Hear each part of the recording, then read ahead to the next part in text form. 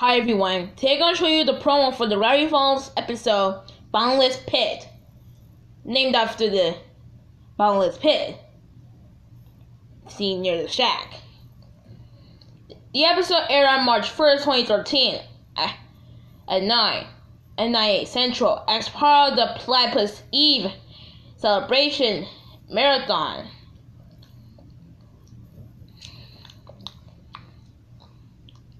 The plot of the episode involves our four main characters throwing stuff down Bottomless Pit until Stan's selfishness instantly sends him, his children, and Zeus down to the Bottomless Pit. Now to spend time, the four tell stories. The first one was told by Dipper called Voiceover. The story of Voiceover revolves around Dipper being teased about his silly puberty voice, and so he decides to drink a tonics from Old Man McGucket. When he wakes up, he now gains a deeper voice, and he is now portrayed by,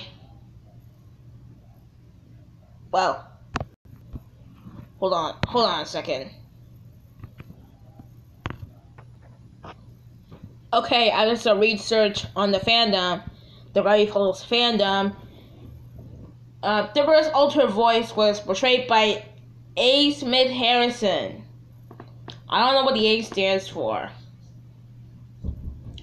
but continuing the plot of Voiceover, Dipper's life becomes a disaster when nobody recognizes him. He then returns to McDucket to get another tonic and revert back to his old voice. He also dumped the rest of the tonics into Stan's coffee. And now Stan's kind of like a woman.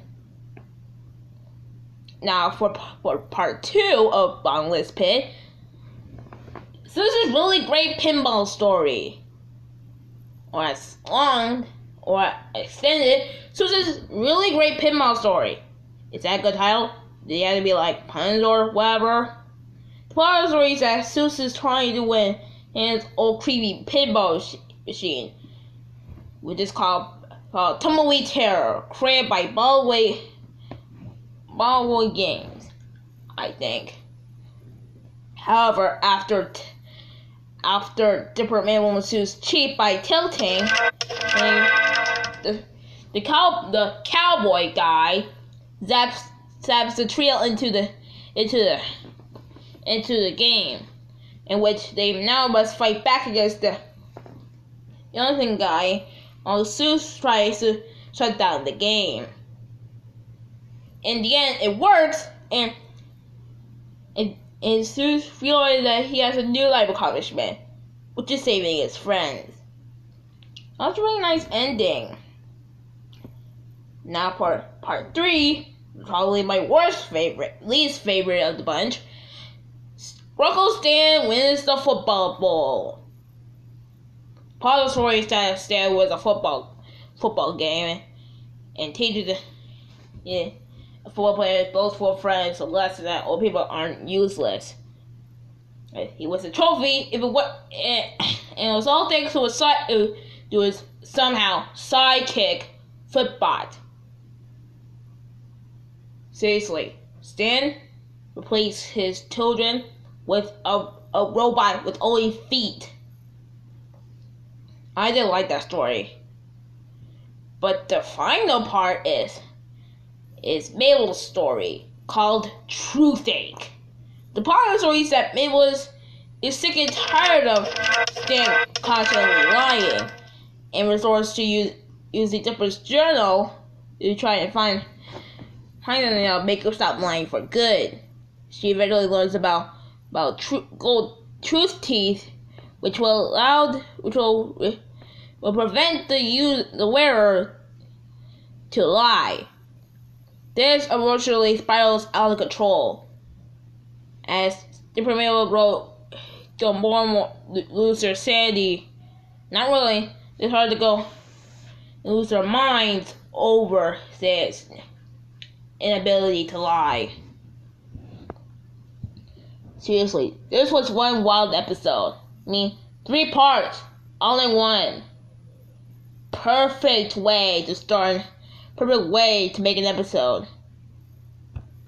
Friday, March 1st. Some sort of invisible pushing force. Zeus's cold wind. Everyone back to the shack. One fall down the bottomless pit. Where are we? We're somewhere where it looks like we're nowhere. Go on. Leads to 3 terrifying tales. You guys all made fun of my old voice. Hilarious! Questions will be asked. Are either of you good at making annoying noises? My time has come. Some will stay unanswered. The doctors assigned me a seeing eye bear. Wait, what? Did you expect anything else in Gravity Falls? How does it end? All new, Friday, March 1st at 9/8 Central on Disney Channel. Seriously, you want to tell 3 stories at once? Just jump into the bottomless pit.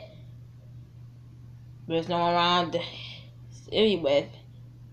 Just find a way until you come back out.